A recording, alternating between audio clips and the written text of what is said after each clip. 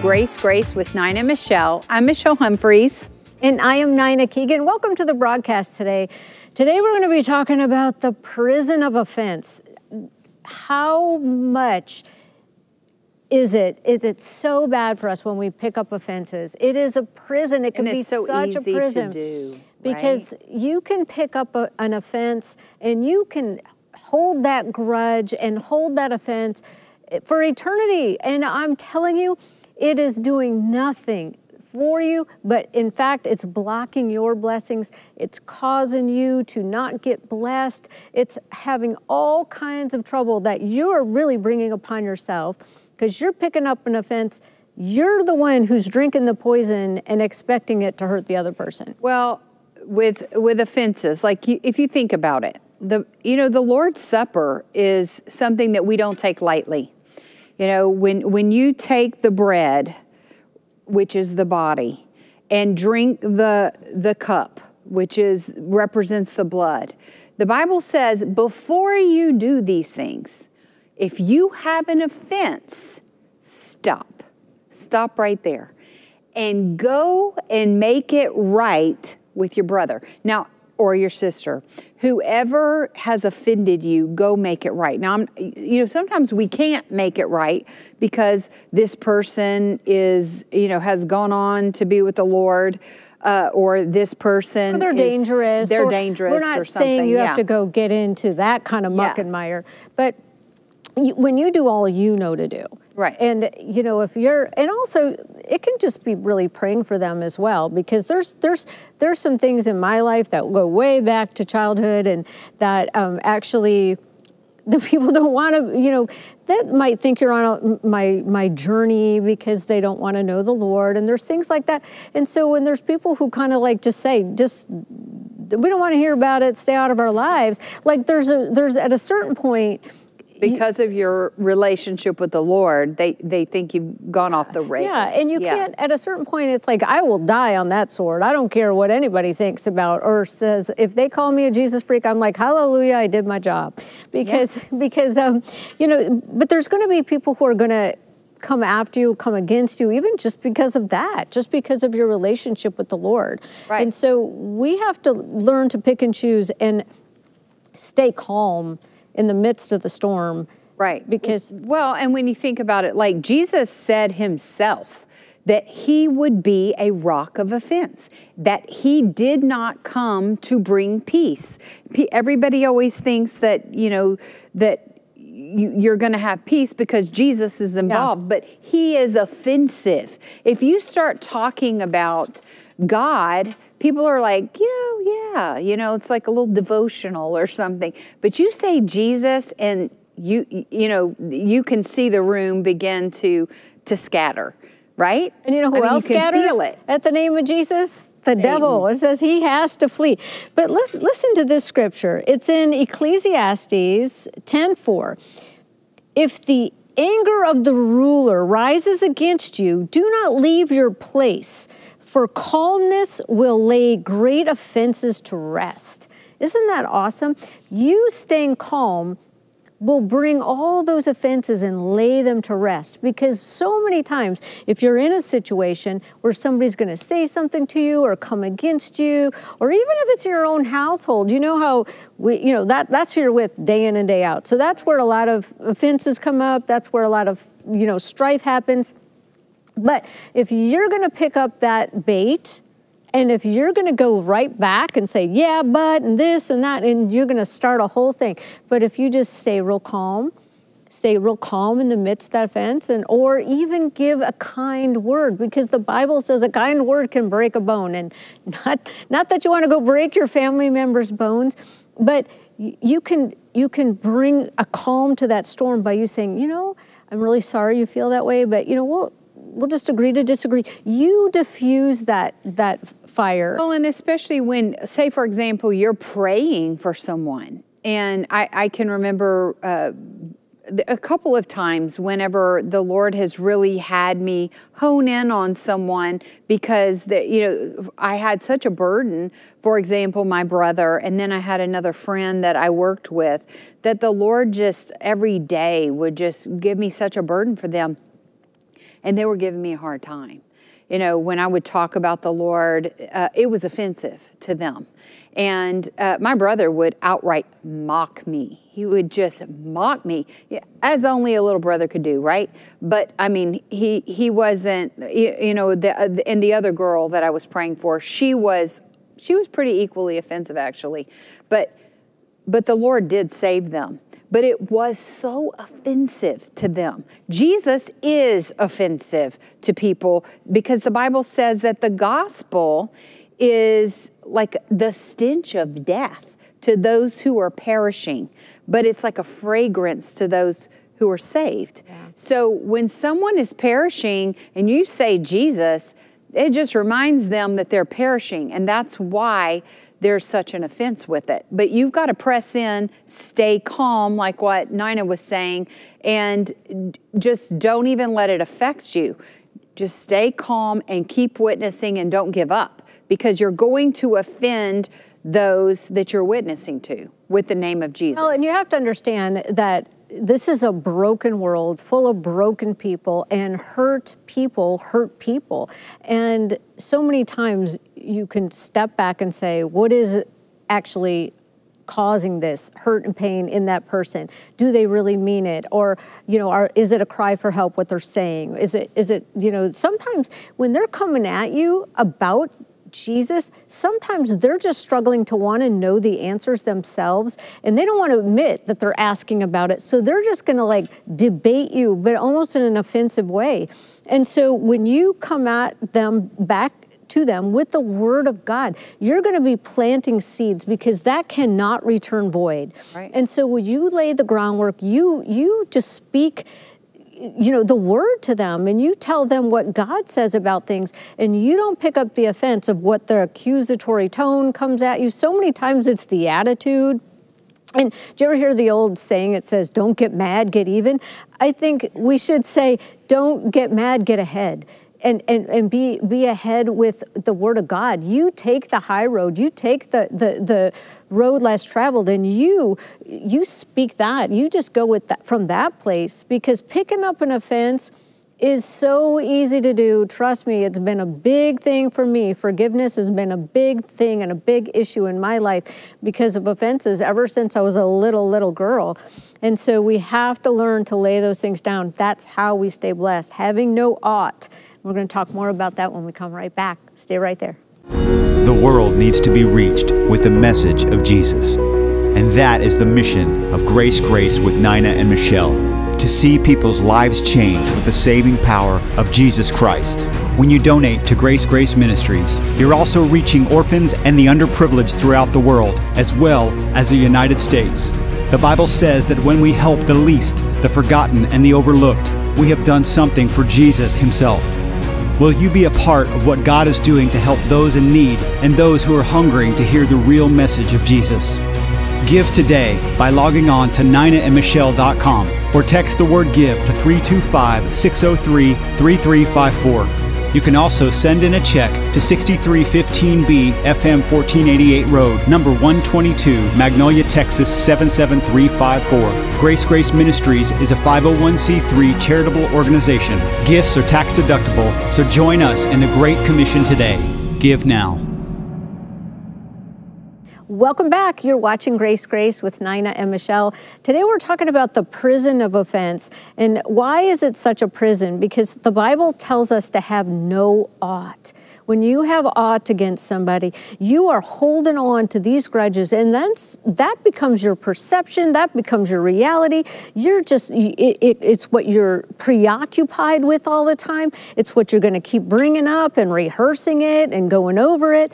And there is a time and a place where you can, kind of get through a tough patch. And the Bible says 70 times 7 a day is how much we have to forgive.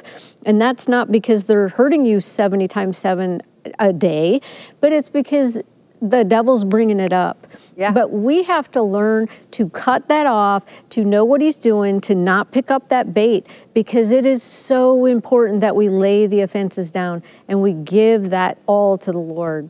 100%. And Jesus talks about the parable where, there's the man who owed so much money, and the debt collector forgave that man that owed all that money. And yet, when someone owed him just a little bit of money, he would not forgive them. He wanted to throw them in prison. So he ended up owing all the money again. They saw that he was not going to be forgiving, so he ended up owing the money again. So if we don't forgive, we cannot be forgiven. Mm-hmm. Jesus paid it all. He forgave us of all of our sins. We are going to, when we go to heaven, the Bible says he has washed our sins as far as the east is from the west, never to be remembered. Mm-hmm. And so Jesus did that for us. So God expects us to forgive others in the same way that we have been forgiven. Now that can be hard. Think about people that have had their loved one murdered, who have possibly been molested or raped. Or, how do you get over the big ones? That's tough. Only Jesus can do that, but he actually can. Because haven't you seen those court cases where, some great offense has happened, and, the victim or the family of the victim they've gone up and like hugged the offender, and there's not a dry eye in the courtroom because that's from God. You cannot get over something where you've lost a loved one, and like a drunk driver or something like that. And then there's this forgiveness of that offense once you've lost your loved one. Mm-hmm. How do you get over that, right? Except for God. Well, and being a godly example in the way that people are always watching us, and they want to know. A lot of people who know our stories and know us know a lot of the things that we've gone through. And, I did go through a divorce because of adultery. And when I'm saying that betrayal like that is one of the hardest things, I have been through a lot of things. I've had a lot of things to forgive in my life. But there's a betrayal, that is a hurt like none other. But I can talk about that. I know every day I had to give that to God. And I remember one day when I read the scripture, and I knew that scripture, but I knew God was just wanting me to have it right then, when I saw that you have to bless your enemies. And I was like, but I can't do that. I was like literally having an argument with God. And I was like, there is no way that I want him blessed. There's none. There's no way. And it's like, you have. But you prayed it. But I did pray it. And then you were mad whenever he was blessed. When I found out that. Actually, God answered the prayer, you were all ticked off and called me. And I said, you didn't really mean that. Well, no, God said that to me. And he said, you are obsessed with the judgment of the godless. And I will take care of that. And all I was doing was, he was just living his life. He didn't seem to care that he had hurt me. And I thought, what am I going to do? Am I going to hang on to this hurt? And where he's just, obviously, I didn't hurt him, so he's over there living his life. And so all I know is that I had to repent of that, because I knew that me holding on to that, first of all, it wasn't serving any good. It wasn't going to hurt him. It wasn't going to serve me in any way. It wasn't going to be a godly example to my children or my family in any way. It was just like hurt. And when you're hurt, it's like, there's no joy. And so you hanging on to all this just steals your joy. And then, but knowing that now God has used me in so many times in this same area to help other women who are going through that very same thing, and who know what that feels like, and to help and walk them through that, and to pray over them. And now it's just a testimony. I do hope he's blessed. It doesn't hurt me. When that's how you know the whole 70 times 7 a day, that you need to keep forgiving, keep asking the Lord. He will help you forgive, because sometimes it's just beyond something we can do on our own. And we say, God, help me in this area. help me forgive these people. You give these offenses to God, and you remember that Jesus was beaten and whipped and called names, and he didn't even look like a person at the end of the day. And he said, forgive them because they don't know what they're doing. And what he went through was just, so we're not going through things that aren't common to man. I know that there's some horrible things people are going through, but God will take care of all of them when we give it to him. And he wants your yoke to be easy. He wants your burden to be light. And when we cast our cares and give these offenses to him, he will give you a peace. And that's what we need. When you want to be offended, you need to go find the peace. Right. And stay in a place of peace. And you know, and think about, like, if you ever want to, you see families that have been destroyed because of an inheritance. Oh. You know, because that's of all evil. That's the reason. The money, yeah. Whenever people grab for money and they feel like things are unfair or whatever. But this is your family. You need to try to solve this in your heart. If you feel like you were wronged, no, God can give back to you, you know, 100-fold, 1,000-fold. He's God. So don't, you just lay that on the altar. What is behind you, the Bible says, forgetting those things which are behind and pressing forward to the high calling of Jesus Christ. And so you have to just lay down your offenses where you've been wronged. And we are going to talk more about this when we come back. We want to honor God because he sees everything. You were born with a plan and a purpose.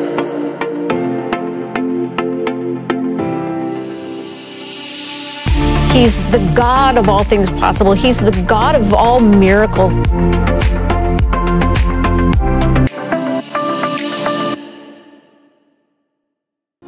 The world needs to be reached with the message of Jesus. And that is the mission of Grace with Nina and Michelle. To see people's lives change with the saving power of Jesus Christ. When you donate to Grace Ministries, you're also reaching orphans and the underprivileged throughout the world, as well as the United States. The Bible says that when we help the least, the forgotten, and the overlooked, we have done something for Jesus himself. Will you be a part of what God is doing to help those in need and those who are hungering to hear the real message of Jesus? Give today by logging on to NinaandMichelle.com or text the word GIVE to 325-603-3354. You can also send in a check to 6315B FM 1488 Road, number 122, Magnolia, Texas 77354. Grace Ministries is a 501c3 charitable organization. Gifts are tax deductible, so join us in the Great Commission today. Give now. Hey, welcome back. You're watching Grace with Nina and Michelle, and we're talking about the prison of offense, because it really is a prison that you put yourself in by holding on to an offense. It could be something someone said to you that you're just saying, I can't believe they said that. It can be that all the way to some deep, deep hurt and pain that you've been walking around for years, and you're not even realizing the harm and the damage that's causing and the heaviness. There's an oppression that comes with unforgiveness. And it can cause ailments and everything. It really can. Yeah. And so God knows what you think already. He knows things you don't know about yourself. And so when I have, I've thought about different times in my life when I was so offended, and not many things caused me not to sleep, but there have been a couple of nights. Yes, there have been a couple of times I have just been so mad that I could barely sleep.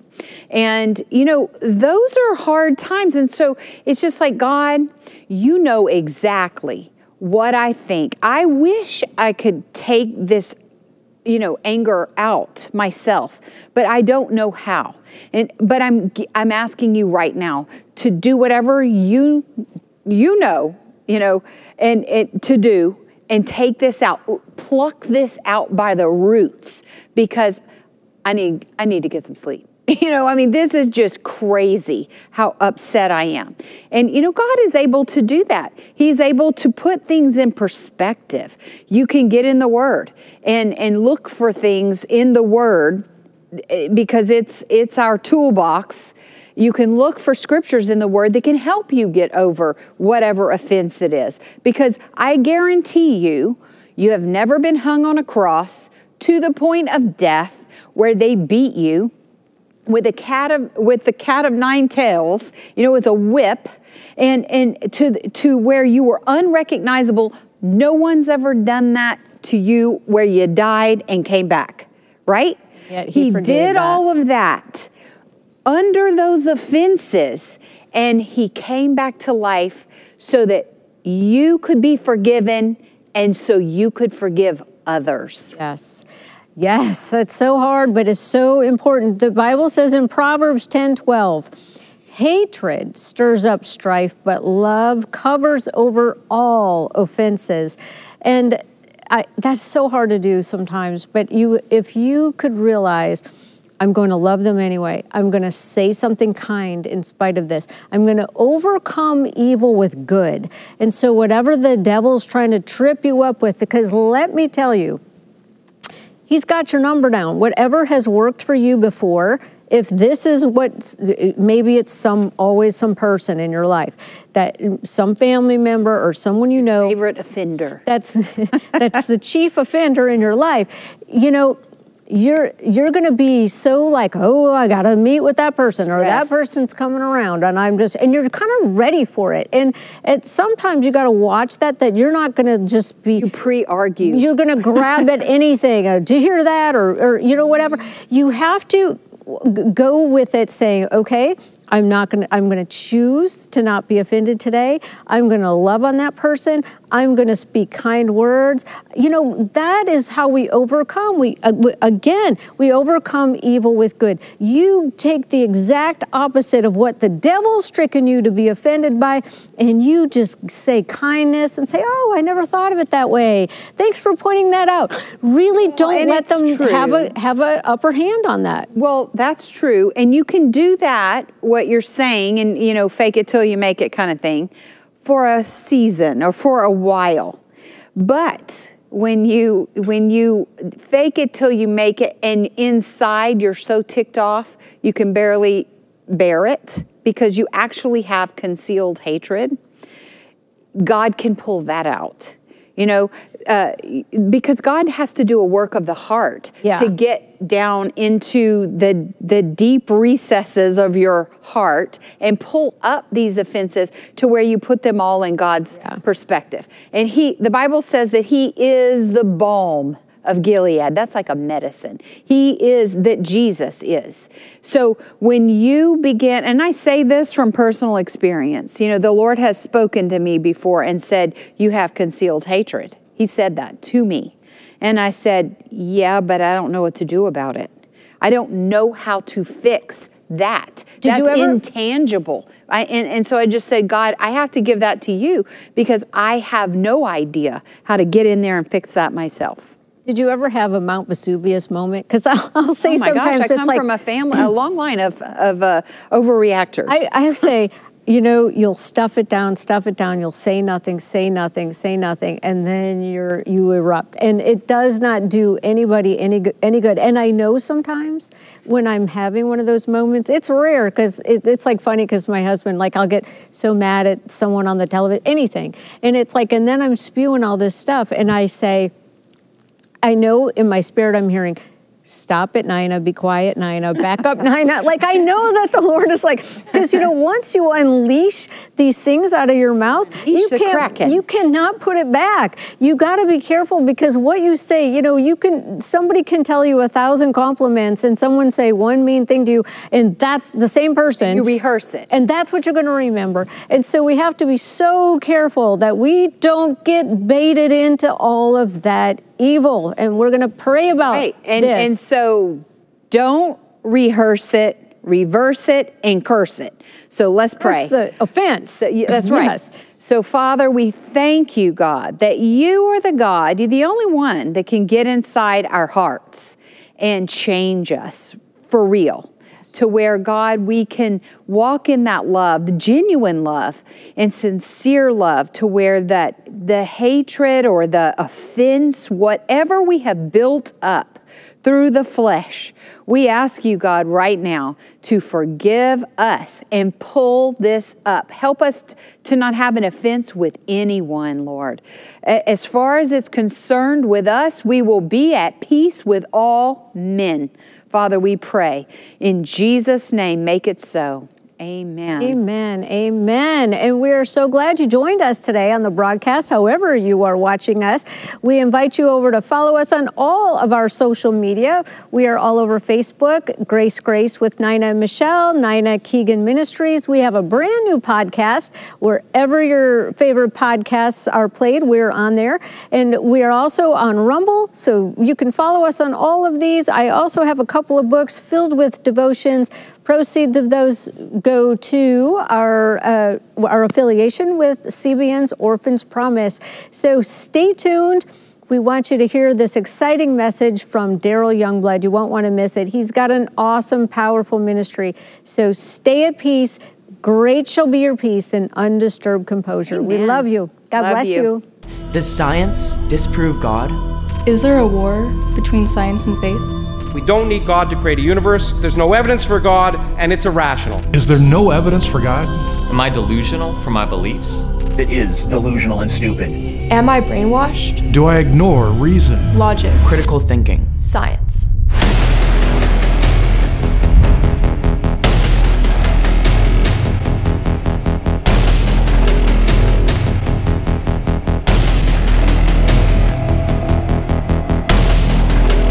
RDOF uses logic and reasoning. RDOF has empowered my sons to defend their faith with facts.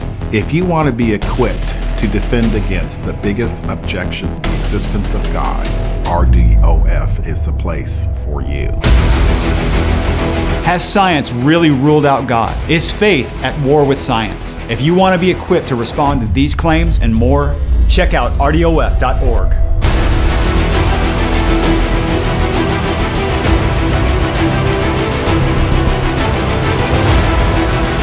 The evidence he presents is so powerful and overwhelming. Incredibly compelling, yet easily understandable. We believe in rationality, we believe in reason, we believe in science, and we believe in the existence of God. I would leave every event with a mind-boggling awe and assurance. I never believed in God. I just think it was craziness. RDOF confirmed my faith. RDOF confirmed my full belief, full faith in the Lord, man. The appearance of design in the universe is undeniable. The lights, the crowd, the videos. To book a presentation or watch our free videos, go to RDOF.org or find us on Facebook at RDOF Events.